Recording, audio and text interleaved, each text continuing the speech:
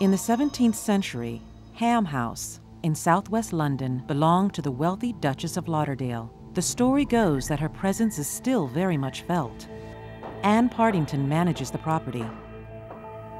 The Duchess was ruthless and ambitious and made sure that she got what she wanted. She was the daughter of a man called William Murray, who was a royalist supporter for Charles I.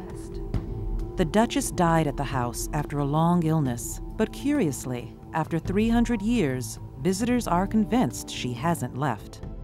People see things, and there's a long description of the house being dark and gloomy, having visitors to the house, other than those who live here. And it's long been believed it's the Duchess who walks the corridors in the house. Anne has lived in the house for a couple of years. She says she was first skeptical about the stories, but now has her own personal experience of ghostly goings-on. I personally have heard and I've smelt things. I've never seen anything. I've never seen a figure, as other people have claimed to see. But I've heard steps and people staying with me. I've heard people walking up and down that great stairs where the Duchess is meant to be, which leads up to my flat. And they've said, I can hear somebody walking up your stairs, but they'd never come in. But I know the alarms are set, and I know that nobody could be walking up those stairs. And they also claim they can smell her perfume, which was rose perfume.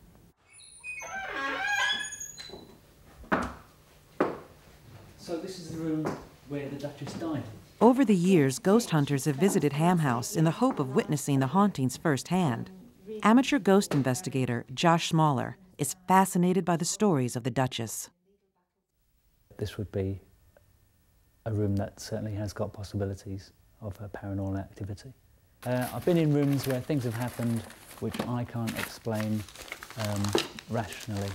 I've been in rooms where I've set up my slate and chalk. The room's been left empty for 90 minutes or so. I've returned to the room and something has been written on the slate. Tonight, the ghost hunter will be disappointed. The Duchess is not going to perform for his camera. Whether or not there's any truth in the stories, he'll never know. Bizarrely, as he left for the night, there was a distinct smell of roses that he couldn't explain. And so, for the moment, Ham House remains a mystery, its ghostly secrets still intact.